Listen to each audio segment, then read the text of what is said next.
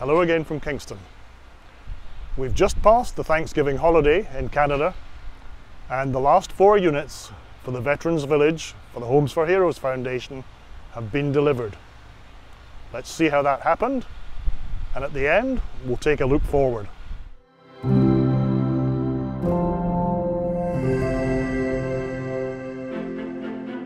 As we headed into the holiday weekend, it could be seen that the forms had been laid for concrete pathways. Finishing works on the units were also underway.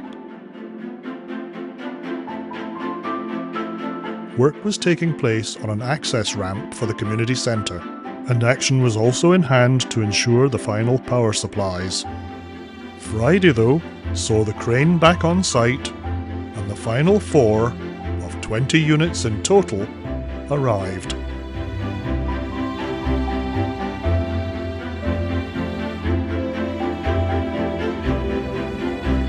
However busy this afternoon was, one person at least found the time to give the camera a wave.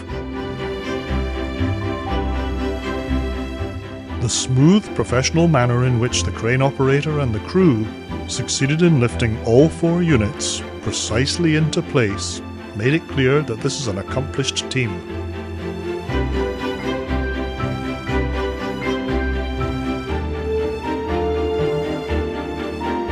Placement of the 20th and final unit proved to be no greater challenge to this team than any of the others.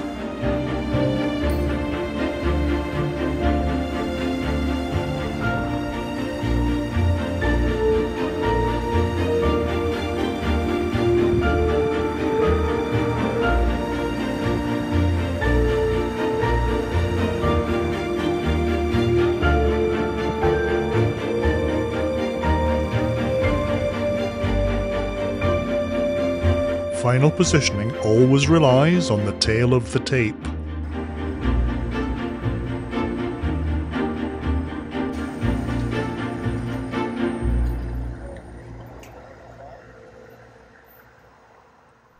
So that's what's been happening on the site of the Veterans Village.